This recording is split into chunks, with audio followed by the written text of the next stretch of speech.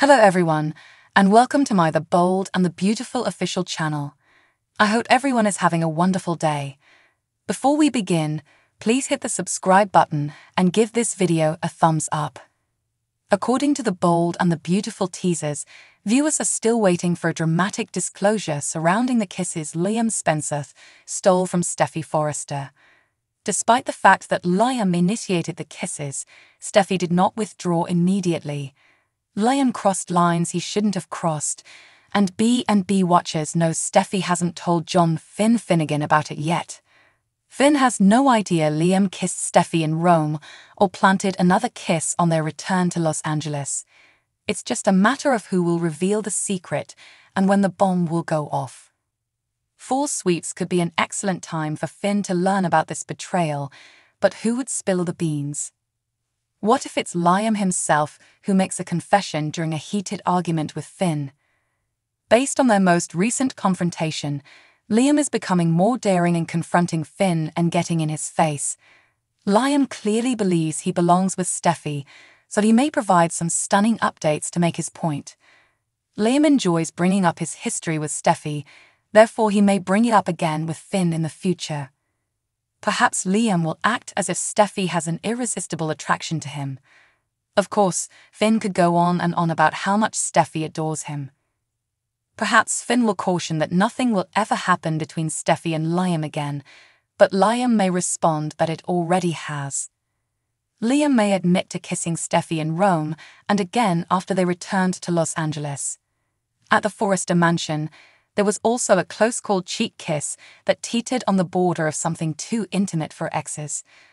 Liam may catch Finn off guard when he confesses these previously unknown kisses. Liam could easily feed on Finn's anxieties and pretend Steffy would have told her husband the truth if she didn't feel anything. Instead, Steffy kept Finn in the dark, which Liam would claim is because she's still coping with her feelings for her ex.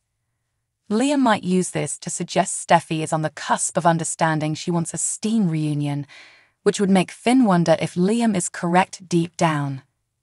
According to The Bold and the Beautiful spoilers, Liam may cause quite a commotion if he spills those kisses to Finn, so stay tuned. CDL is a place to be for amazing adventures. Shayla tells Deacon at Il Giardino that she overheard him and the judge and knows he's the one who let her free. Deacon reminds her that they cannot have this conversation in the restaurant and invites her back to his apartment. "You have no idea how much this means to me," Sheila says. "You literally gave me my life back. Thank you very much."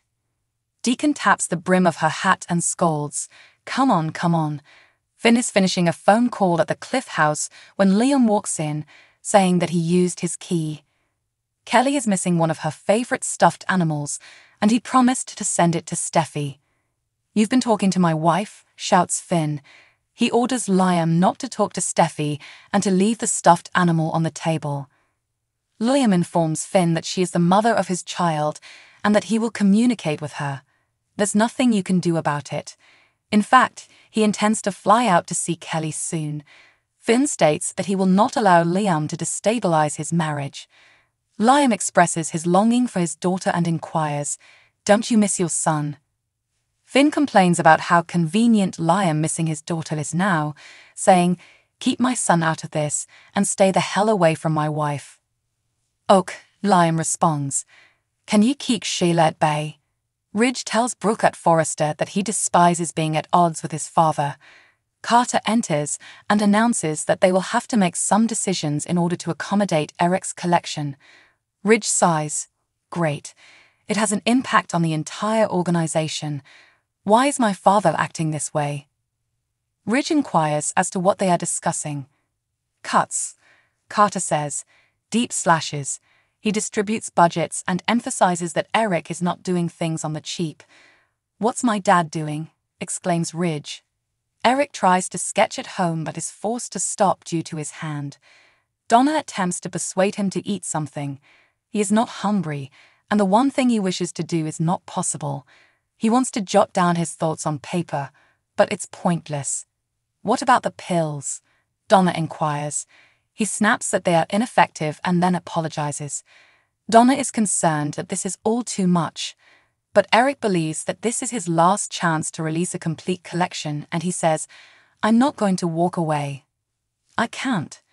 RG steps in and inquires, "What's going on?" Donna explains that Eric's tremors are worsening. RG promises to assist his grandfather, but reminds him that he has nothing to prove. There's no reason for him to risk his health for the sake of the line. RG and Donna fuss over Eric as he sits back at the sketchboard.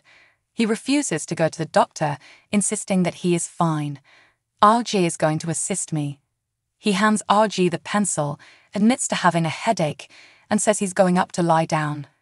Donna and RG watch as he comes to a halt and shakes his hand over the gowns on the rack. He tells them that when he returns, he doesn't want to hear about his condition again, and he doesn't want them to tell anybody else about it. Ridge most emphatically not. Finn tells Liam at the Cliff House that he and Steffy are a family. He's the one she'll be returning home to. "You better get that." Liam reminds him that Steffy is only in Europe because he can't stay away from his birth mother. Finn is enraged that Liam believes he can abandon hope and simply move in with Steffy. He has injured her numerous times, and he'll ensure that Liam never hurts her again. "How am I a threat to Steffy?" Liam asks. "Finn, she didn't dump me, she dumped you. And it's because of your odd bond with Shayla." In Deacon's place, he assures Shayla that what he'd done wasn't all that bad. Shayla is astonished. No one has ever said anything kind about her before. She wonders why it was so important to him that the judge ensured her freedom. Deacon claims to be madly in love with her. That's why he didn't want to watch her rot in a prison cell, saying, "I couldn't imagine my life without you in it." Shayla informs him that they had just promised to stop seeing each other. Deacon is still hoping to see her happy. Shayla is taken aback by this. She had no idea she'd gotten away because of him. Part of her believes it's too wonderful to be true, while the other believes it makes perfect sense. He's a deeply kind, sensitive, and passionate man who has always been her supporter. RG tells Donna at the Forrester house that he is really concerned about his grandfather. It was pleasant at first, but it's no longer so. He's stressed out and fatigued. He is concerned about keeping this hidden from his father, saying, "It's time my dad actually knew what's going on with Granddad." He's worried that if something bad occurred to Eric, he won't be able to forgive himself, Donna, or his father for keeping it from him. This is his son, Donna. He is entitled to know the truth. At the Cliff home, Liam proposes that Finn quit blaming himself and instead focus on the true issue, Shayla. Finn grumbles, "I don't need you to tell me how to protect my family." Liam reminds him that this impacts his family as well. "Now that it's just the two of this, do you mind telling me what this is?" He wants Finn to explain his relationship with Sheila. Finn assures him that his feelings for Shayla are unimportant. Liam screams that he won't, but cautions that those feelings are what are telling him and everyone else that he's not serious about protecting our wife and kids. Thanks for watching. If you liked this video, so please don't forget to subscribe my channel and don't miss any update.